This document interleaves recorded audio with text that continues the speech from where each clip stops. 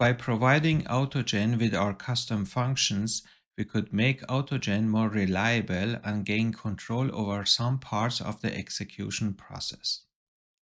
The arguments used for the function call and the result of the function call are marked green in the terminal, making it easy for us to test and debug it later.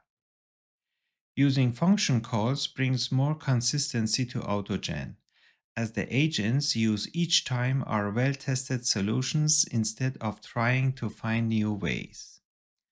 So let's see how we can use this important feature in our apps. We create a new folder for our project and switch to the new folder. From within the folder, we start Visual Studio Code. First, we create a requirements.txt file and paste a list of packages required for our project. Next, we create a virtual environment and activate the virtual environment. When activated, the name of the virtual environment appears before the prompt, in our case venv.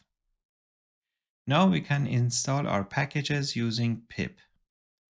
This takes some time, and after all of the packages are installed, the prompt comes back and we can clear the screen, close the terminal, and close the requirements.txt file.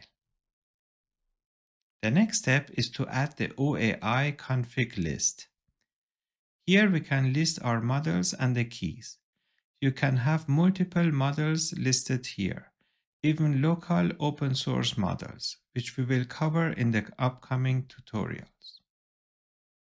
Now that the preparation is finished, we create our app.py file. In the first part of this tutorial, we use AutoGen without a function call. We use a simple combination of the UserProxyAgent and an assistant agent. First, we import the agents from AutoGen. Next, we load the configuration of OAI config list to config list.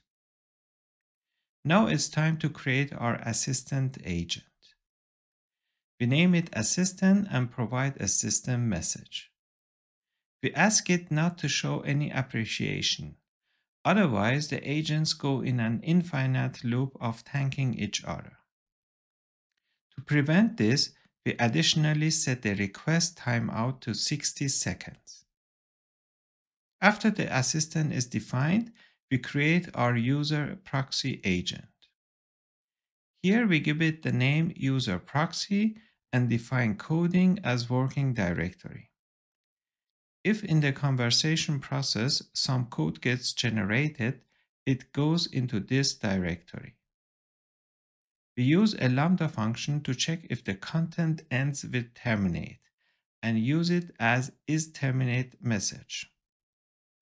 Always is the default value for human input mode, but we added it here for clarity. With always, we need to confirm the steps in the conversation. Later, if we want to automate the process, we can set it to never. Finally, we initiate the chat between the user proxy agent and the assistant with the prompt, "What is the latest price of Apple?" Now we can test the script and run it in the terminal.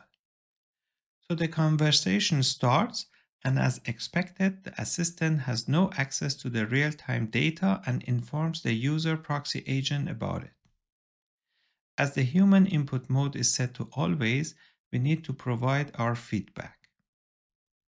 We let them know that they should use Yahoo Finance to get the data, and we already installed the library. This saves us time and cost, as otherwise it may suggest other libraries to get the same result. When we go further, we get some solutions to get the data and we hit enter to confirm. The conversation goes back and forth till a solution is found and we get finally the answer we wanted and the latest closing price of Apple. Sometimes this conversation goes in an infinite loop and we have to terminate the execution. So we need a more reliable solution, and here comes the AutoGen function call. which brings us to the second part of this tutorial. The first step is to create a function. We create a new file to implement our own function. We import Yahoo Finance and define the function getStockPrice to get a ticker and return the latest closing price of the stock. As we will import this file into our app, we check if the file is executed directly or it's just imported.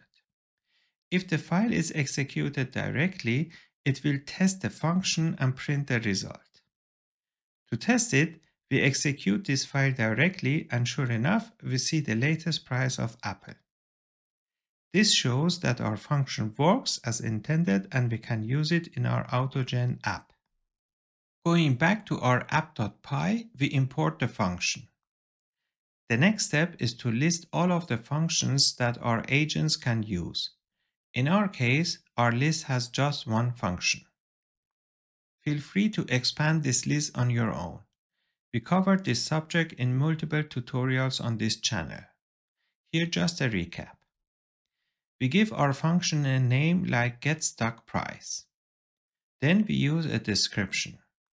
This description helps the agents and LLM, in our case OpenAI, when to use this function.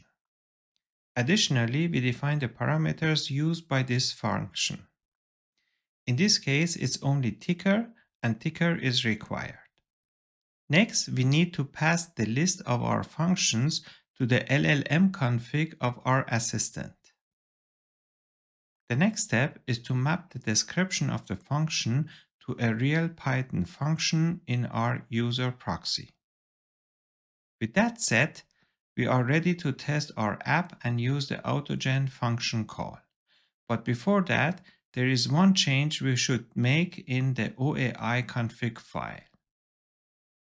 Here we do not need the GPT-4 anymore, and we can use the more cost-efficient GPT 3.5 Turbo 0613, which is optimized for function calling.